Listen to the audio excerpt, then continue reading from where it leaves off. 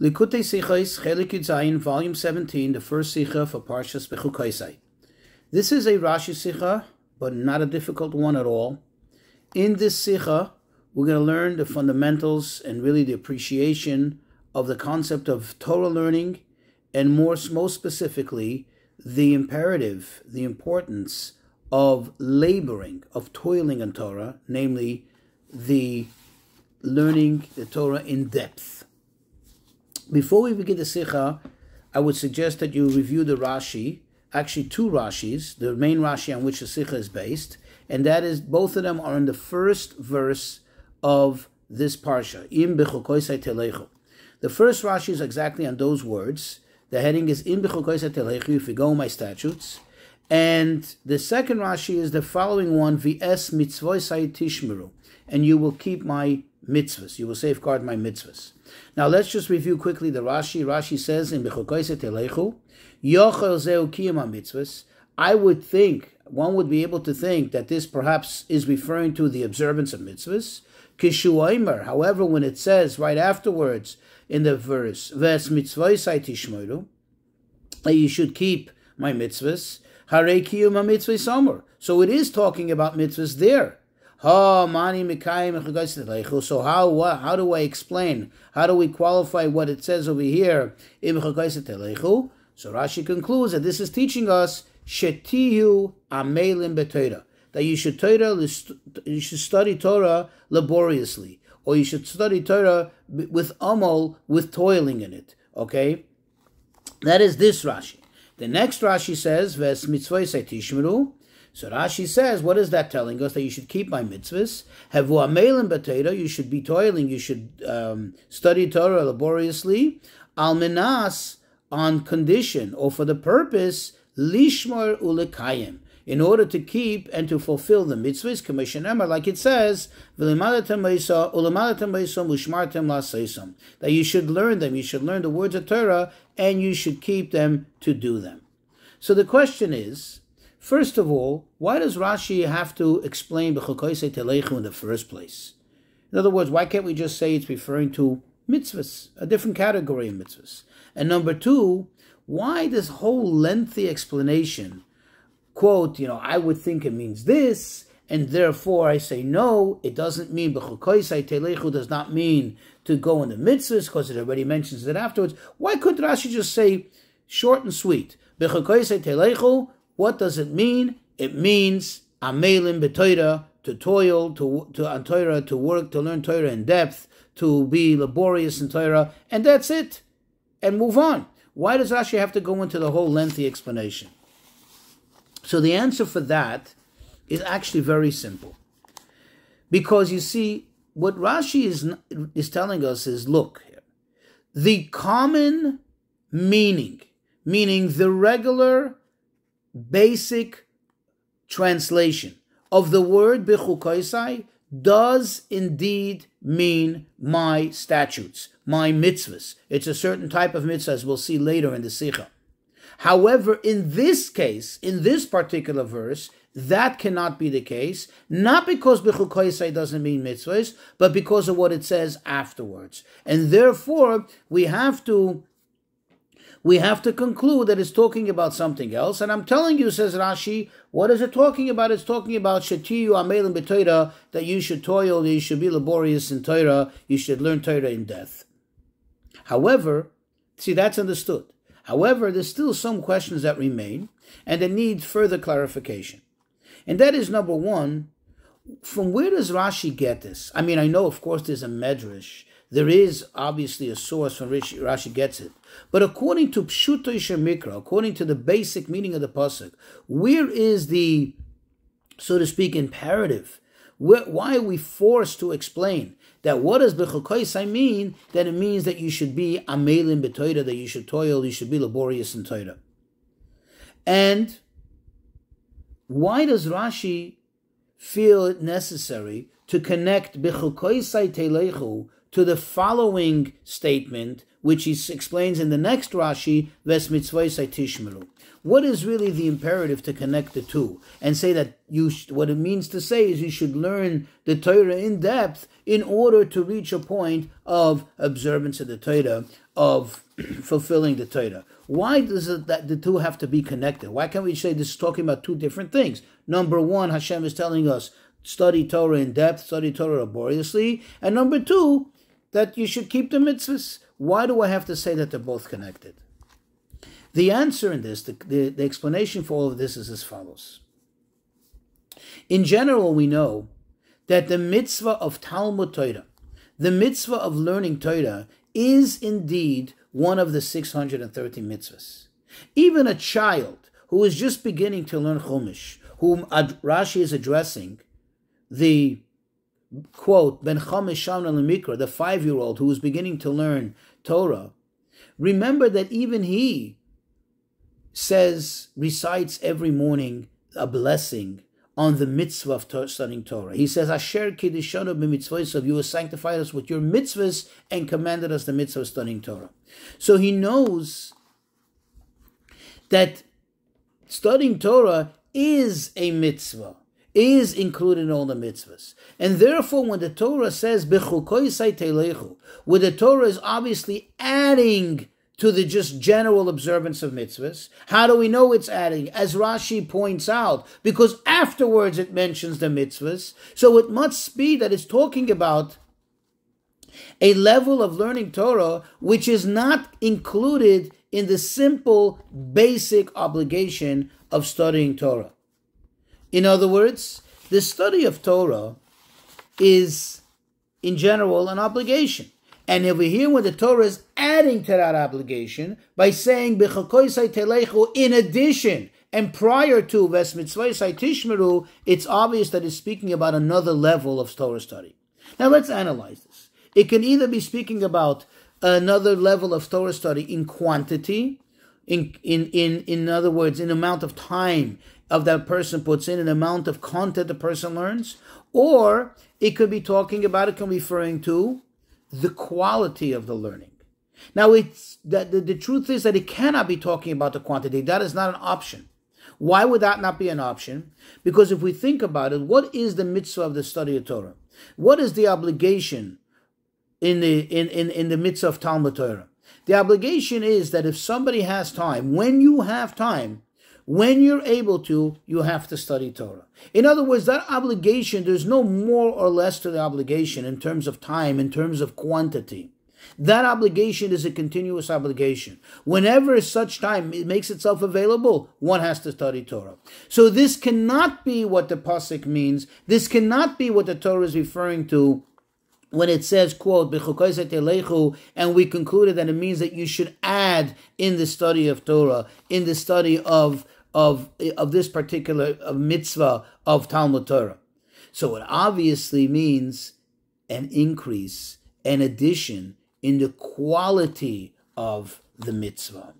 In the quality of the mitzvah, that's where we come to. That's where Rashi concludes that we're talking about amelim b'Torah, that you should work hard, that you should toil in Torah, above and beyond that which is included in the basic observance of the mitzvah. And therefore, this is the meaning here. Just to explain, let's take an example. Let's say the mitzvah of putting on tefillin. The Torah says it should be a sign on your hand. Now, whether one keeps the mitzvah of the tefillin on for 1 minute, or for 1 hour, or for the entire day, if one can keep their minds clear and pure, their thoughts pure, and fully concentrated on the tefillin, meaning that when they're allowed to do it according to halacha. But that mitzvah will not change. It's not that you're getting another mitzvah, that you're fulfilling another part of the obligation. It's just a continuous fulfillment of the same mitzvah of, quote, putting it on your hand. Likewise, when you study Torah, when we're talking about the quantity, we're talking about the time that you give, that you allot to study a Torah, that is a continuous obligation. Every moment you have, that you have free, that you have available, you need to study Torah. However, the level and the manner in which you study Torah, that already differs. That is what Rashi is referring to. And that's what forced Rashi to explain here that we're talking about not the study of Torah, stam, meaning the regular obligation to study of Torah, because that's already included in the mitzvah, but rather something which is above and beyond the mitzvah. That's above and beyond the mitzvah. And therefore Rashi concludes that we're talking about amelim b'Torah, that you have to toil, you have to be laborious, you have to learn in depth. That's what the Torah is telling us, that's what you should do. However, a question arises, and here it is. If that's the case, it seems that the order in the verse seems to be a little mixed up. You see, what is really the normal process, the normal order of things? First, you learn on a basic elementary level to know, quote, what to do, to know the mitzvahs, and only after that do you proceed, do you go to the next level and start learning in depth, and you take it to the next level of understanding, a deeper level. But over here it seems that the pasuk, the Torah, is telling us first about learning in depth, and only then does it tell us, Ves Bechukoisai A, you should keep my mitzvahs, which obviously, as we already stated, includes A, the mitzvah of learning Torah, and B, by virtue of the fact that you have to fulfill the mitzvahs, means that you have to have learned a basic amount, on a basic level, in order to know what to do. And therefore, see, if we would learn that Bechukoisai A refers to the regular observance of mitzvahs, then we can say, okay, if we would say Bechukoisai A means the regular study of Torah, then the order would seem to make sense. You study Torah, and then you keep the mitzvahs. You study Torah, you know what to do, and therefore you keep the mitzvahs. Right? You know how to keep the mitzvahs. You know what you're supposed to do. But here that was saying that it's going on, it's referring to a deeper level of study of Torah, then the order is wrong. And this was what forced Rashi. This was what compelled Rashi to explain that when it says Ves Bechukoisai Tishmeru, it's really telling us that even when you study in depth, the ultimate purpose of it is not just that you should study and understand it on a deeper level and then leave it at that. Rather, that it should lead to a deeper level of observance, that it should lead to a greater level of adherence to the mitzvahs. For example, when one takes a mitzvah that you learn in Shulchan Aruch, you learn it, you understand it, you know what to do. But then you research it, and then you analyze it, and you learn it in depth, and you learn it with all the sources, you get a different appreciation of it. Now you're able to take not only the study, not only the understanding of the mitzvah, but because of that, as a result of that, you're able to now take it to the next level in observance. You are mahader in the mitzvah. You do it with extra diligence, with extra beautification of the mitzvah, with extra stringencies, because now you can appreciate the mitzvah much better. Now let's take all of this, and now that we understand what compelled Rashi to explain the way he explained it and what it's talking about, let's now take it on a deeper level, a little more according to Chassidus, and understand this better. You see, it's true indeed that the reason why we were forced to, we were compelled to explain the words Bechukoisai A, that it means not the observance of mitzvah, but it means the study of Torah, is because what it says afterwards, because it says Ves Bechukoisai A, you should adhere to my mitzvahs. So that's what compelled us, as Rashi said, and as we pointed out very well. However, because every single thing in the Torah is precise, every single thing in the Torah is exact, and we know that the Torah is Torah or, Torah that gives off light. It illuminates everything. Everything is clear. So we must conclude, we must say that the fact that the Torah expresses the study of Torah with the word Bechukoisai, uses this term, has a special connection to this type of learning, to this type of Torah study that the Torah is demanding of us. Let's take a moment to examine what Bechukoisai or chukim, what they mean. Now, in general, we know that there are three types of mitzvahs. Usually, we have the three types of mitzvahs. We have edus, which are testimonials, which are, let's say, for example, keeping Shabbos, that it testifies to the fact that we believe that Hashem created the world and He rested at the seventh day. You have the testimony of tefillin that is a sign, as it says, quote, a sign that you are connected, or we are connected to Hashem. Then you have the festivals that they represent certain events that happen, and the testimonies they believe in Hashem's miracles, and we're thanking Him for it. Then you have the mishpatim. The mishpatim are those laws, as the Talmud says, quote, even had the Torah chas v'sholom not been given, we would have been able to come to these conclusions, as these are normal morals and ethics that every human being should abide by, and they have a logical and moral rationale. However, then there are chukim. What are chukim? Notice the word chukim as in Bechukoisai. Chukim are statutes. As the Talmud coins it, the quote, the decrees of the king. As Hashem says, I decreed a decree and I established a statute, and you have no business, so to speak, thinking about it or double guessing it. Meaning, you don't understand it, you may not understand it, and you still have to observe it. The question is, why is this the term for this type of mitzvah? Why is this the term chukim for the class of mitzvah that is not understood according to human rationale? We know that Hebrew is not like a conventional language that, was kind of, so to speak, agreed upon. Think about it for a second. Let's say the word apple. Is there really inherently anything in A-P-P-L-E that means apple? No. It's almost as if like an agreed upon a word that apple, when you say apple, it's a symbol that it refers to this particular type of fruit. When you say bed, it refers to a bed. When you say chair, it refers to a chair. But there's nothing inherent in the word chair, in the word bed, in the word apple that connects to that object. Whereas in Hebrew, Lashon HaKodesh was designed by Hashem, was made by Hashem. It's not just a human convention. And therefore, every single word has an inherent connection to what it describes, to what it depicts. Thus, when we say these mitzvahs are chukim, because the word chukah, the word chukim, comes from the word chakika, which means to engrave. Now, what is it about engraving? If you think about it, when one wants to communicate something, one wants to express words, there are three ways to do it.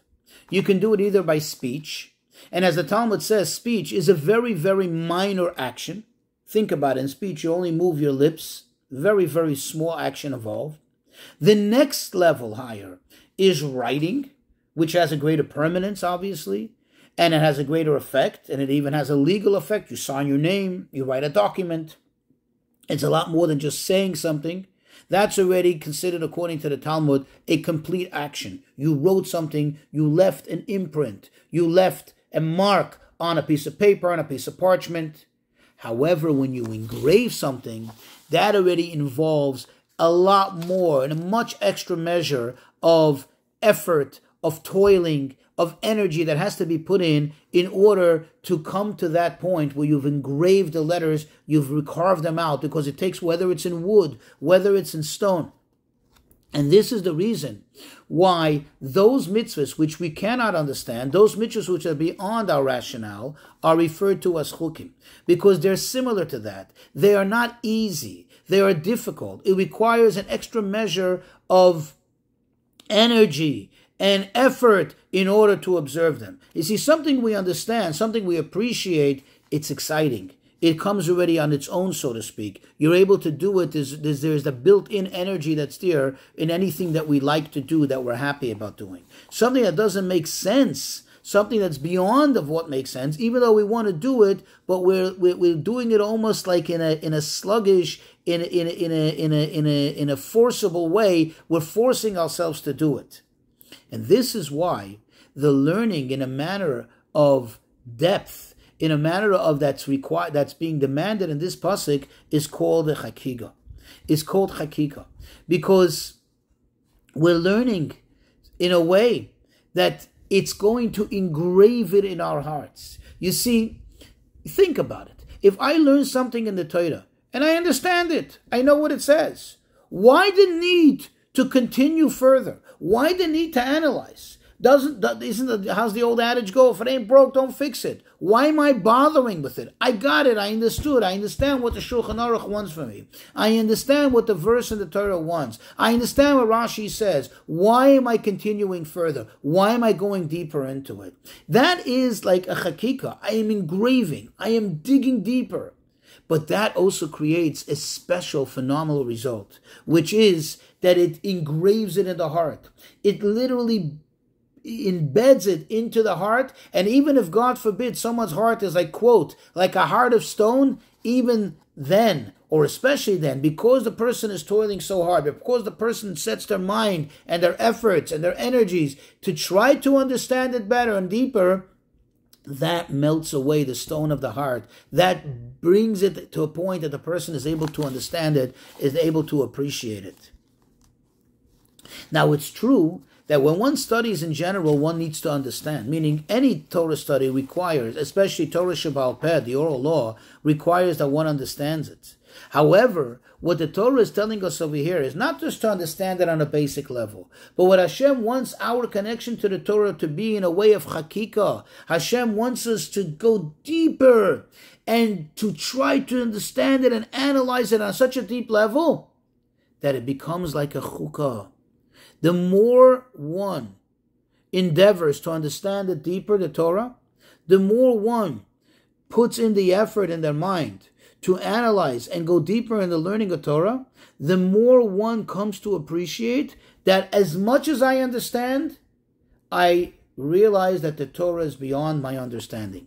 In other words, the more you dig into Torah, the more you learn it in depth, the more you connect to the ultimate chachma of the Torah, the wisdom of the Torah. Now, the more you connect to the wisdom of the Torah means the more you're connecting to the wisdom of Hashem. Hashem is infinite. His wisdom is infinite. So really what happens is, the less you understand, the more you think you understand. The more you understand in Torah, the more you learn.